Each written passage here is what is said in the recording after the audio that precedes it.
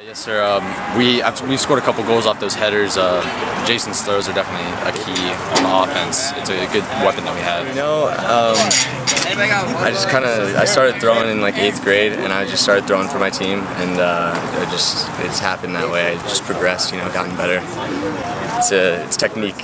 I mean, we've definitely had a lot of opportunities with those throws this year. Today we definitely capitalized on them, and it was great to see that. It was awesome. I was just waiting for Jason to give me the ball, and it was hanging up there, and I'm like, can I position this? And I got it in. Yeah, it feels great. We've been waiting all year for the entire team to come together and play as hard as they can, and we did it today, and it was awesome. I mean, we lost a couple key players since last year. And from transfers, seniors, and we weren't really exactly sure how that was going to work out this year, but we came together with what we had. We got a lot of new guys on the field, and I'm glad that we came together today and we could finally get it together. It was great.